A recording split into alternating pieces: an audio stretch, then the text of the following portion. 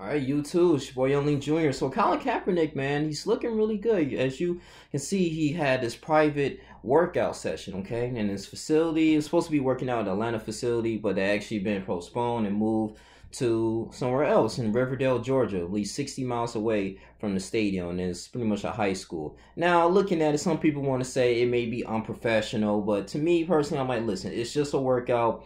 They said Chicago Bears coaches was there. 24 NFL teams are really interested in Colin Kaepernick for him to actually have a chance now and get back into the NFL. But with this, it was just a series of him just going and throwing like deep routes to his boys or whatever. Doing some really quick wide receiver screens, doing slants. And for the most part, man, he was accurate. I mean, he has a good arm. He's still looking good and in shape. Running routes, doing good. I mean, hey, the feet work is good. And I'm like, hey, man, you know, if you want to play for like teams that need quarterbacks like the Cincinnati Bengals, man, the Miami Dolphins, the Buffalo Bills, Los Angeles Chargers, someone else, you know, wants to start a new franchise, a new era, I believe Colin Kaepernick may be a potential candidate. Now, don't get me wrong, I had some mixed feelings of what he did back in 2016. Yes, he was kneeling down for the flag or whatever, and just stand up for what he believed in. People believe that, okay, well, you're just going to eliminate him and destroy his career because he's standing up for the righteous and justice of African Americans and how they've been treated in America due to poor, you know, just law enforcement, and how they're just like a very authoritative to the point that the citizens and African American people are feeling inferior in America. And just many different reasons as well why he decided to do that. And people believe that he actually made a lot of money from Nike. He did too, and Nike, he did lose some sponsorships because of the kneeling, and we all understand how he I was going to say he really offended some people back in the Miami Dolphins, you know, with the whole pigs wearing Cuban socks, and he was just creating pretty much people believe he was a cancer. I just want to sit up here and say that. Maybe a cancer in the locker room, and that really destroyed his chances of getting back into the NFL. But now we move forward to 3 years, right? 3 years, and he's working out, staying consistent, didn't give up. And he still has a heart to go into the NFL. I believe you just go home and give him a chance at the end of the day. Just give him a chance and see how it goes. Now, if Colin Kaepernick destroys this opportunity, I mean, he just have a bad season or whatever, and just consecutively, then yeah, they're probably going to get him out. But he's still, you know, he's still fairly young, you know, 6'4". I believe he's like close to his 30s now. He can still run. I mean, he's still that good mobile quarterback. At the end of the day, when Harbaugh was coaching for the San Francisco 49ers in 2013, he had a successful season, went into the Super Bowl. You know, he lost it to the Baltimore Ravens before Ray Lewis retired. That was a crazy Super Bowl run, man. But, I mean, at the end of the day, this dude, I believe he has a great intelligence to understand the playbook and going out here and create chemistry with his team. Now, we got to understand, like, yeah, you can throw the basis of the football with no pressure on you. You're a great quarterback. You know, you was in the pros. Now, can you understand, like the rest, can you understand, like, okay, who to throw it to when you're under pressure? And that's the biggest thing. So I would love to have him in, like, helmet and all full gear and actually do a little scrimmage and see how he does and see how he's done under pressure. Like, nothing too crazy, but to the point, like, you know, you would think this is like OTAs. If you do an OTAs training camp type of style way, and Colin Kaepernick is still going out here, you know, he dodging like sacks and not throwing any type of interceptions, being flawless on the field, then yes, then maybe we can start talking, and really they can start taking him serious. But this is, I feel like, I don't think this is a publicity stunt. I don't think he's doing this just to get attention. It's just the fact that, hey, I still can play. Let me get in here and do what I need to do now. I did make a video before a couple days ago that maybe Kaepernick, you know, he was signing with Jay-Z and how they arranged this private facility for him to go out here and work out. He's just doing this because, you know, Jay-Z blackballed him. He's losing money, whatever. People are not really taking him serious at this point, and he just needs some type of funds, man. You know, but I don't know, man. I don't think he's really sounding us out at the end of the day, man. As African Americans, we got to kind of lead ourselves. Shouts out to O'Shea Duke Jackson.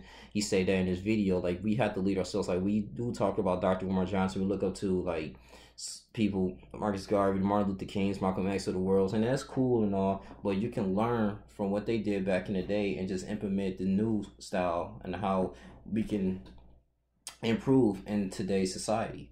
That's the biggest thing to me personally. I mean, we have to continuously lead ourselves, and the best way to do that is doing that by example. I remember I made a video a while back about Dakota Prescott when he was in, I think it was a couple seasons ago, and he was all under the table for the most part, man. I mean, when he was defending Jerry Jones, like he didn't really have any type of indifference or opinions about Colin Kaepernick standing up for the flag and everything. I mean, that's just not his job. He don't want to be a political activist. He just wants to go in and understand his playbook and go back to work and be successful with the Dallas Cowboys. And that's okay with that. And then I'm okay with that because even though he is a quote unquote celebrity and may have like huge influence, yeah, you're supposed to go out here and, you know, stand up for the people. But at the same time, man, you know, what about us regular folks? We still got the power too. All because someone has money and prestige doesn't mean that they're better than us. Yeah, they might have a little bit more connections, but we will stand out more because even though the lack of funds that we may have, but you still continuously to see, you know, progression, and you just doing like just little things in your communities, just mentoring kids,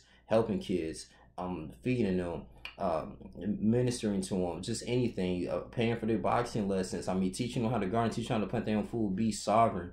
Those are the essential things that we need as a people in the community to move forward. And economically, it can start turning over, you know, for the most part, because if you think about it, like the Jews, they spend their money within themselves and in their own community. I mean, it takes at least about maybe 60 days for the money just to leave out of their community into someone else's hands. And, you know, we just have to get back into the basics, man. You know, we live in a consumerism society, and I don't know how true this is with Dr. Boyce Watkins saying that, oh, well, African Americans, our net worth is going to be what, about 2050, $0. I don't know how true that is, but I mean, we do have a 1.3 trillion spending power. Say that in the many videos, and we can reverse that, man. You know, we have so much talent here, but it's just up to like the Generation X and the Boomer generation and our generation, millennials, and the Z generation. We just gotta put ideas together to set things aside and just continue to have a goal and a vision and just help each other out through our experiences instead of just pointing the fingers that, oh, you're lazy, oh, you're crazy, you're stupid. This is why all these mass shootings happen. And that can come, I'm not trying to go all over the place, but I'm just saying for the most part, we just can't really just blame like people that we look up to that's not doing anything for in our community. We have to do it for ourselves because we live in it, right? So I just had a huge discussion with BMT about this, man. But for the most part, I think what Colin Kaepernick is doing, I mean, I disagree with some things that he did. I just didn't like how he did it, from, you know, just using the NFL as a platform to, you know, just really be upset about this. Like, hey, oh, well, you know, racist. And you can maybe have some racist owners, that's true. But, you know, it's so many millionaires and opportunities that black people had the opportunity to get into the NFL and made something out of themselves. But are they gonna use their money to invest back into the community, and that's gonna help the other generation moving forward? And that's what we gotta have. That's what we gotta have in the future for the most part, man. In order for us to collectively to be successful economically. I mean, according to Dr. Claude Anderson, man, you know, but it's Black Labor, White Love. That was a good book, but. We got this, man. At the end of the day, man, you know, as white people, we have a tremendous talent, you know, and the economy won't run without us. At the end of the day, they market to us. We always mind the latest things. We love to be flashy, but if we can just put like $10, $15, $20 into like an investment or some type of stock or invest into a tech company, we'll be cool, you know, and just teaching and homeschooling our kids and removing them from this type of European curriculum and then teaching our own history. That's a good start. You know, start a homeschooling type of mentoring program for kids to understand, you know, their black history. Because I remember I was in school, we didn't really learn too much about black history. We learned about like the European history. And then, you know, as you get older, you just start like, okay, well, you know, all the knowledge that you accumulated about European history, and then you try to read about black history, like, man, you know, and if you don't know where you came from, it's kind of hard to be motivated and understand your full potential. But this is everything just going back into this, you know, with this whole Colin Kaepernick thing. I'm just going to be open-minded with this as well, that he should have a chance in the NFL. If he doesn't go to the Los Angeles Chargers, that's cool. I would love to get Joe Burrow. You know, Joe Burrow is that dude, man. And then I'm telling you, I was just so impressed how he defeated the Alabama, man. Roll Tide, he defeated them. He defeated Alabama. So with LSU, and I just think we just need, it's a new era, a generation of quarterbacks that needs to be played here and in the next few years, man. But it's definitely in this draft, we're gonna do some lot of cleaning up. I would love to Colin Kaepernick to come to the Los Angeles Chargers, see if we can see what he can do.